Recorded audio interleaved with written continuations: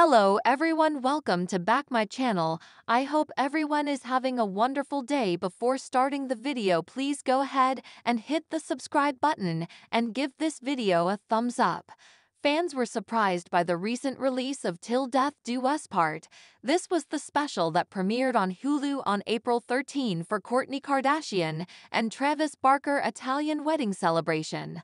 Markedly, the surprising part was that during the footage, Mason Disick, Kourtney Kardashian, and Scott Disick's 13-year-old son was nowhere to be seen.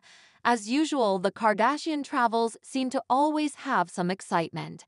Kim Kardashian was apologetic about calling Kourtney and Khloe clowns during their 2018 Tokyo trip. Their travels in Italy we highlighted in the Hulu premiere, showing Kourtney Kardashian and Travis Barker's wedded spectacular. Kourtney's oldest son, Mason Disick, wasn't in any of the footage from the Kardashian-Jenner family's entire weekend in Portofino, Italy. Surprisingly, Hollywood Life shows photos from the 2022 event that puts Mason in Italy with the family group. In a similar fashion, he was seen going to a pre-wedding event in Portofino. Alongside Mason Disick was Kourtney Kardashian and Travis Barker, as well as Penelope Disick, Northwest, and Reem Disick.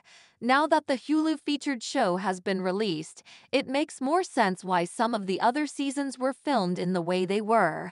During season 2 of The Kardashians, Kourtney Kardashian and Travis Barker prepped for their fabulous overseas wedding. They were seen getting their fittings and making plans. However, what was missing was the actual wedding. Later, the season 3 promo came out, but the wedding wasn't included. Fans wanted to see how it all happened. It became clear the reason the wedding was never featured on the show was that the premiere was going to later be revealed. During the wedding special, Kourtney Kardashian and Travis Barker were looking back at photos of their big day from 2022. Kourtney pointed out one of the photos and noted that it featured Mason. Evidently, he was in attendance for the wedding. Although the footage shown in Till Death Do Us Part only featured Penelope, Reem, and Travis' kids walking down the aisle, it's unclear what role Mason had in the actual wedding. Since Mason Disick was pictured at the event, fans have begun questioning why he didn't appear in the special. Mason has gotten older and can now choose when to appear in the family reality shows.